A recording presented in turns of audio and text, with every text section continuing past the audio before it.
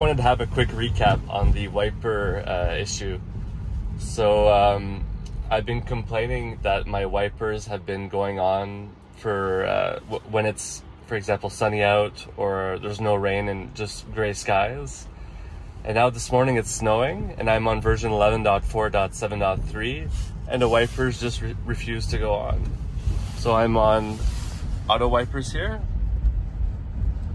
And FSD is telling me that full self-driving may be degraded, and I just activated the wipers just now so that you could see the setting, but they won't go on. So this entire drive, you know, we're almost blinded there, and the wipers refuse to go on.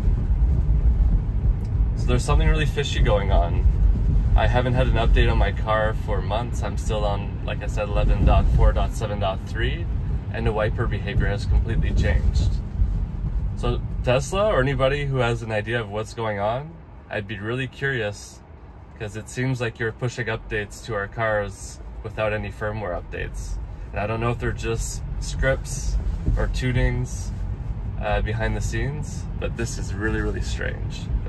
Again, if anybody has any ideas what's going on, give me some feedback. Have a good day.